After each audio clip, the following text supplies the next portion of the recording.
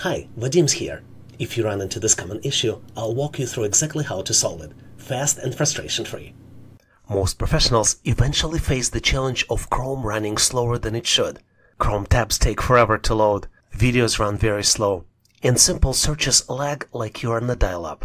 Luckily, there are just a few fast and easy fixes, and all of them inside Chrome's own settings. Let's start by clearing out digital junk.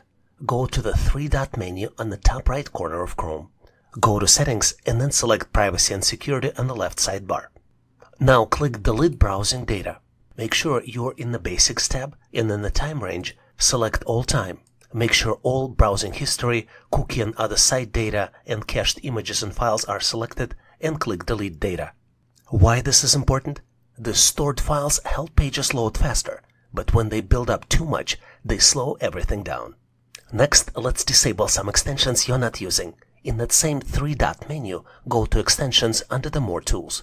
And then here select Manage Extensions. You have two choices here. You can toggle off anything you don't use regularly, or you remove or uninstall it completely. To toggle it, you use the toggle, on and off. And to remove, you click the Remove button. Why do you want to do this? Extensions are mini programs running in the background. Even inactive ones can quietly use up memory. Deleting an extension is better because it completely removes its files and background activity, freeing up more memory and improving Chrome's speed more than just turning it off. I'm going to keep Grammarly, LastPass, and Dark Reader. But I'm going to delete Loom. It's a screen recorder, but it can slow page down if enabled. I'm also going to remove Google Translate. It's useful because it runs automatically on foreign language pages, but it may delay page rendering if unnecessary.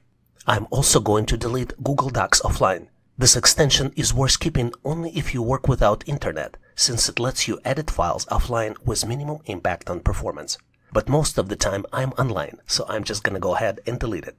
Now, let's look at the Continue Running Background Apps setting. Let's go to Settings, scroll to the bottom and click System in the left sidebar. Here the corresponding setting is on the top, Continue Running Background Apps when Google Chrome is closed. I am going to turn it off.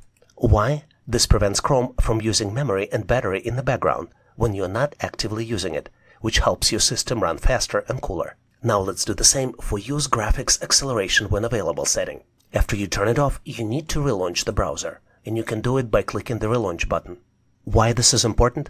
This setting uses your computer's graphic card to speed things up, but on some systems it can actually cause lag, freezing, or strange display issues. I also recommend you turn off Show System Notifications about Chrome features and tips. Why? It doesn't affect performance much, but turning it off reduces distraction so you can focus on your work without pop-up interruptions. Now let's go to Performance tab and switch on Memory Saver.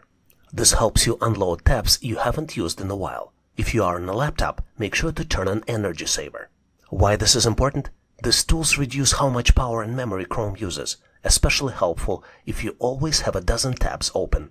Now let's restart Chrome cleanly. Instead of closing and reopening tabs manually, type Chrome://restart in the address bar and press Enter. Why are we doing it this way?